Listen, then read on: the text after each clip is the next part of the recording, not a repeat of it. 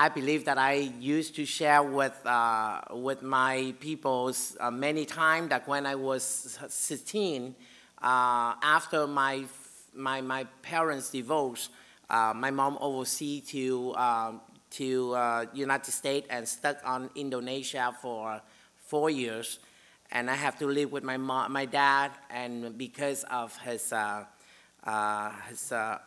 upsetting to the marriage, the broken marriage, so he forced all his children not to go to school and not to go to church. So all my siblings did not go to school and church anymore except me.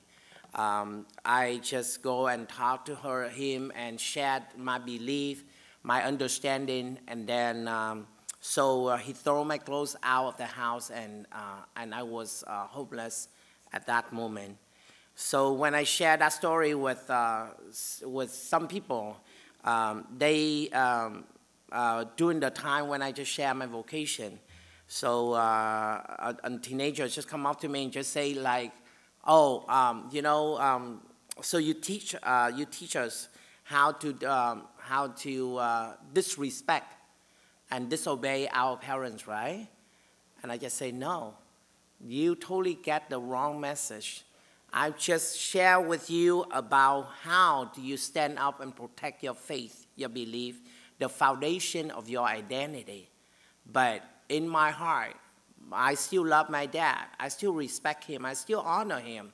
And I remember on the last day when he brought me to the airport before I came to United States. I used to tell him, wait for me. Wait for the time when I'm coming back, because I would like to repay all the love and care and support and all the nurture that you just give it to me." So there's certain time when you just talking about the one topic, then the other people may attack you because of the way how you just share. But just make sure that you just know exactly what you're talking about. So in the gospel today, when Jesus just mentioned, I'm coming here not to bring the peace, but the fire among all of you. The fire that he just say in here is the fire between the right and the wrong, the evil and the spirit. So when we're just talking about this passage, we need to focus not about the unity among all of us, but how can we stand up and fight with the righteousness for the justice and around the world. So my brothers and sisters, that's the reason why some people just came and asked the question, Father, I don't know what to do when we join together and then my friends start to worship about someone. And because of being nice and joy with them, I keep in silent. Father, in my family, there are some people just smoke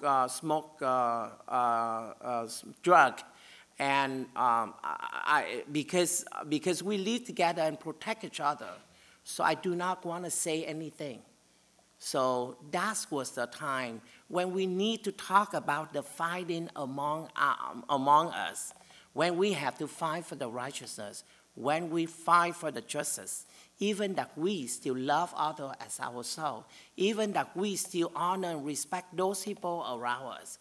But there will be the time, because of God, because of what we learn, because of what we believe, we need to fight in order to shadow God and follow him every single moment of our life.